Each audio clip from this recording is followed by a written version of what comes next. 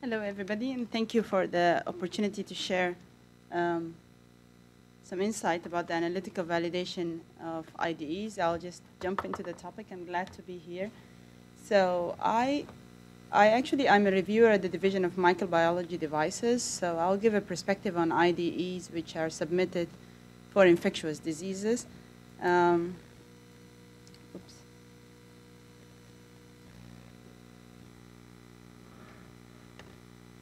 So typically when we get IDEs, which is very rare, I would like to say that the majority of the studies, you won't really need an IDE, but when we get them in the infectious disease area, this will be for markers, for example, viral or microbial markers, which could help in as a prognostic marker, for example, for cancers or for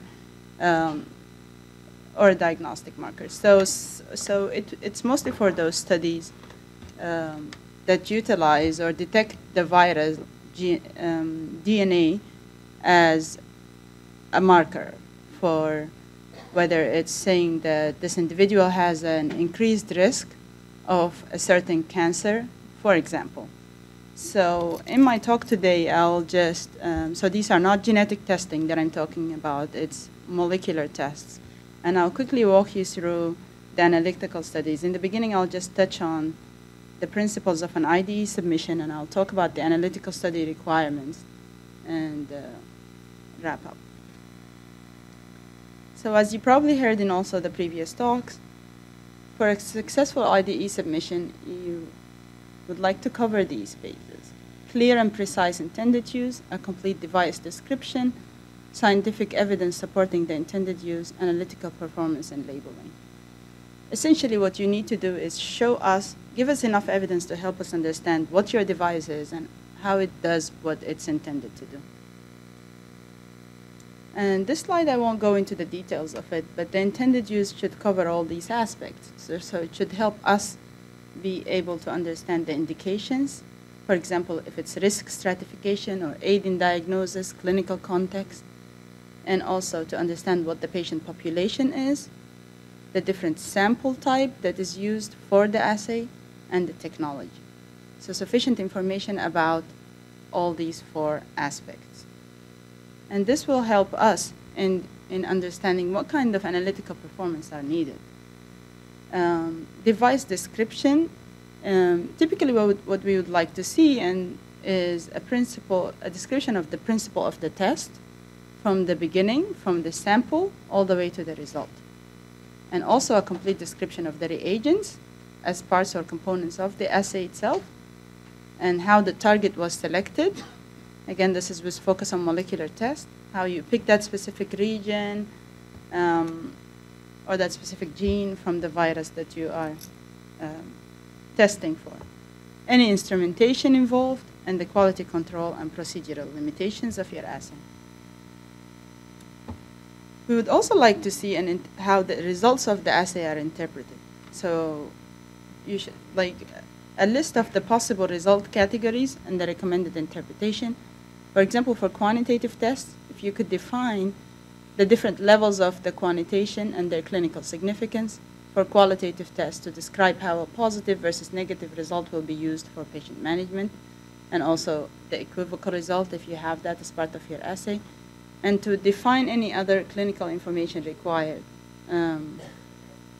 for the test interpretation and patient management. For example, if your test is not a standalone, like in addition to this test result, you need to use this other marker or this additional test. All this is building a good understanding. And these are the concepts that could be applied, or you could apply them to any technology if it increases complexity, changes in technology. Just the core is to help us understand what the test is, what does it do, how does the result, how is the test result used for patient management. So after that, the analytical studies, the analytical performance studies are quite typical. It's what you do in the lab. So if you take how we validate our assay in the lab to see that a positive result is positive and it's repeatedly positive, essentially this is the start point. And then you could think about depending on what the assay is, what the analyte is that you're looking for, how frequent is it available in that body compartment or sample type that you're looking at. You could think about a level, a vary or a diverse level of requirements that you could think about. So precision, reproducibility, analytical sensitivity, limit of blank, limit of detection as applicable, linearity, traceability. And we would work with the information, also sample stability, matrix effects, reagent stability, cross-reactivity, and interference. And what I would like to, I think I would like you to take home from here is think about what you do in the lab to evaluate. Think about all these topics or all these points that I mentioned here as the typical performance studies that you would do in the lab for you to be comfortable that these targeted performance are met. We take what you bring to us and we can tell you if this was enough. So we're not going in an IDE submission, we don't say you have to test exactly this number of samples to show us that a nasal swab was stable when it was stored from so-and-so and you could still detect this. Or we won't tell you that for a cross-reactivity study, you have to test all these analytes. But we want you to think about all the common agents. For example, if you're testing for EBV virus, think about all other herpes viruses that could be available.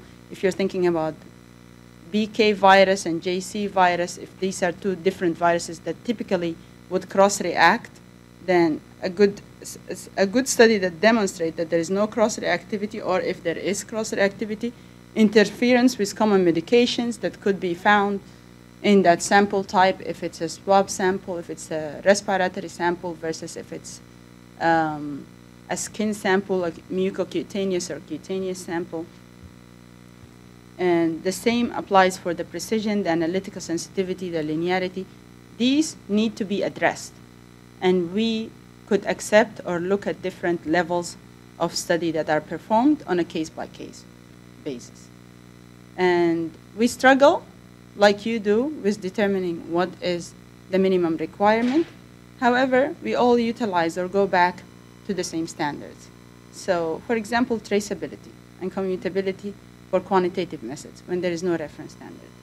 And I put here, and I'm not going to go into detail, but these are all standards that we recognize for meteorological traceability, ISO standards.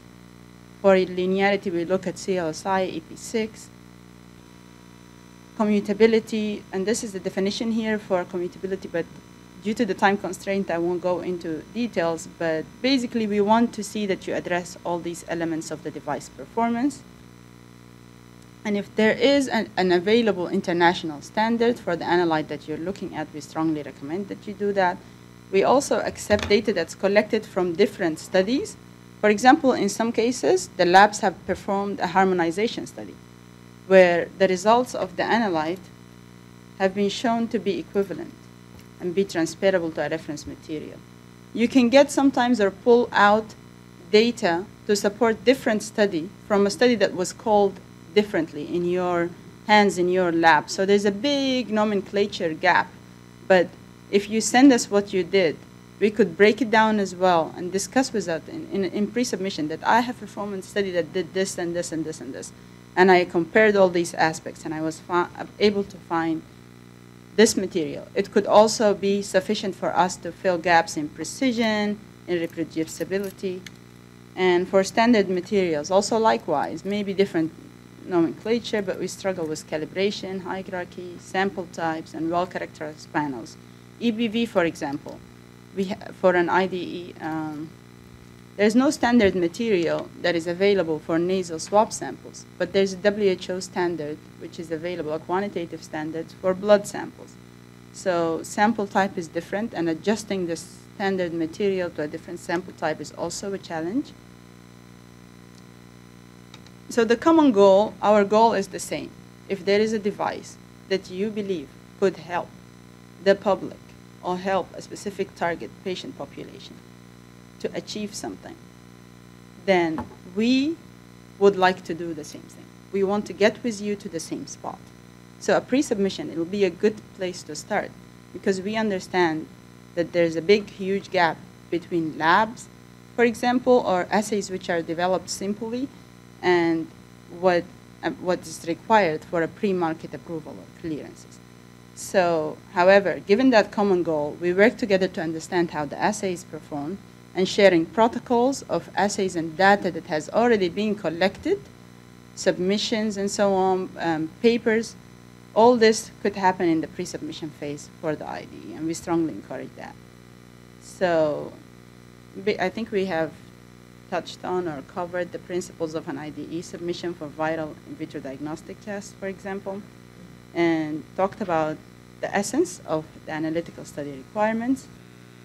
And I've provided some additional slides which will guide some thinking and might be useful for the participants to understand more detailed aspects of what's a device and an IDE submission in general.